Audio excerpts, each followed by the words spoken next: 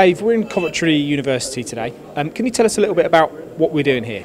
Well, today is an experience for our trainees, apprentices. They get the opportunity to see some of our products working. The tool which we're looking at today is a diver cutter. Our apprentices are actually more familiar to manufacturing the tools, regrinding the tools. Today they get the opportunity to see them actually running. And we're going to see them running as well today. And yes.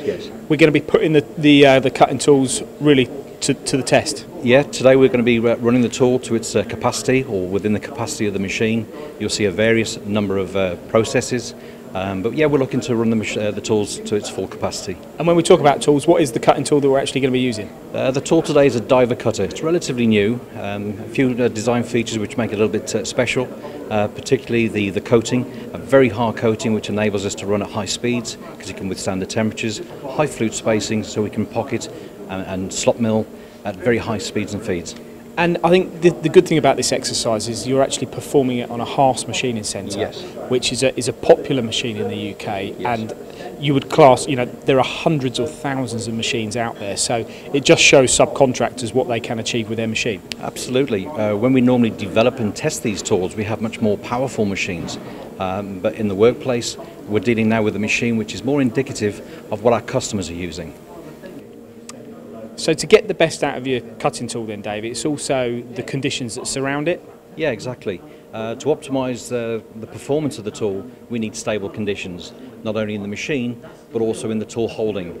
So what we're going to try and demonstrate today are 3 different holders: a collet chuck, hydraulic chuck, and a high-performance chuck. Okay, so we've explained the importance of work holding stability, but it's equally important we must have tool holding stability. So in the first demonstration we're showing, we have a high performance chuck where we have ultimate maximum stability holding the tool. Now we're going to see an ER collet chuck working. This is very common in the workplace, a very flexible system which is ideal for axial forces. But when you hear the engagement, you hear the squeal, this is taking up some of the movement that we have in the collet chuck. Once that load is taken up, then that noise disappears. Ideal for axial forces, but not for radial.